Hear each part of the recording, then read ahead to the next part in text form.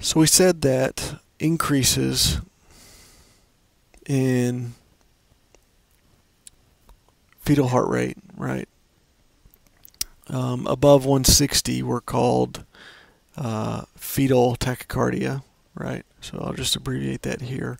But what if you have an increase in the baseline that, and I didn't draw any variability here, let's just draw some variability. So what if you have an increase in the baseline that doesn't quite reach 160, but it's still an increase? You know, that seems important to notice. So these are called accelerations, and accelerations by definition are 15 beats wide. I'm sorry, that's 15 seconds long by 15 beats high. Okay, so accelerations 15 by 15. And you'll see in the notes that I define accelerations a little bit differently depending on the age, the gestational age.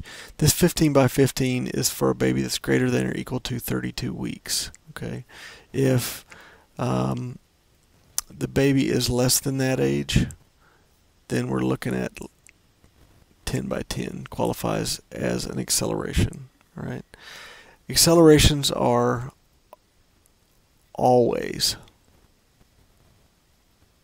coupled with fetal movements.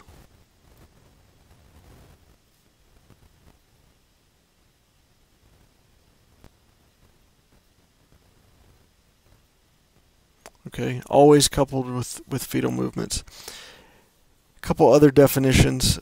Actually, before we do any more definitions, so we said they're always coupled with fetal movements, and we can say that their presence is reassuring.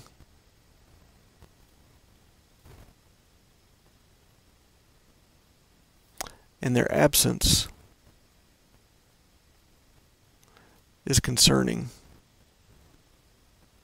Okay, so the presence of accelerations is reassuring. Their absence is concerning and should point us towards hypoxia. Remember that. Again, always hypoxia. That should be your first thought, really, when there's any abnormality in a fetal heart tracing. And probably your second thought should be, what have I done? Are there drugs involved in this equation that could be causing these things? So that is accelerations. We'll go to one more definition in terms of accelerations, and that is a prolonged